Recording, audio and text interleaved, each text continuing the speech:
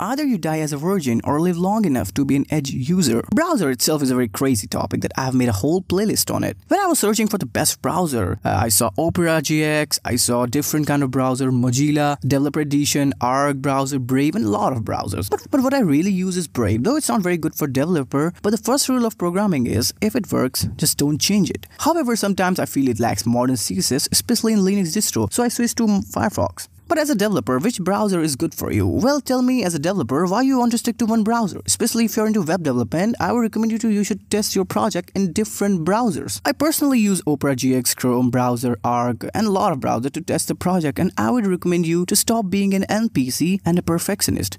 Just stop searching for a good browser. There's no such thing the best browser. Today's browsers are modern enough that they will have all the basic tools you need. But still, if your developer king is not getting silence, I would suggest you to use the god itself, Chrome browser. Vast ecosystem of extensions that can supercharge your development workflow. From code editors to debugging tools, testing frameworks to automation utilities, there's an extensions for almost everything you can imagine in Chrome. Chrome's domination in the browser market also means your web application will be heavily tested. Now, before you allege me, I'm promoting Evil Corporation. Thanks for watching Bext.